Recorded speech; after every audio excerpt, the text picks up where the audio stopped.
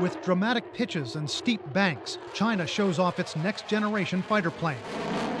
This is the J-31, a stealth fighter.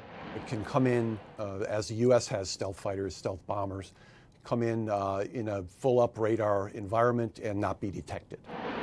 Analysts say this jet could be designed for mid to low altitude attacks and may be deployed from an aircraft carrier. The J-31 looks stunningly like a late-model American stealth fighter, the F-35.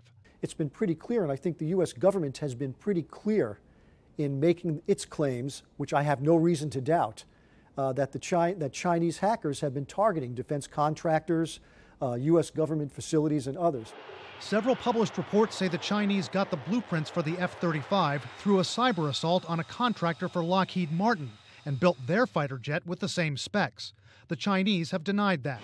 A Lockheed Martin official told us the Chinese didn't get the crown jewels, the most sensitive information about the F-35.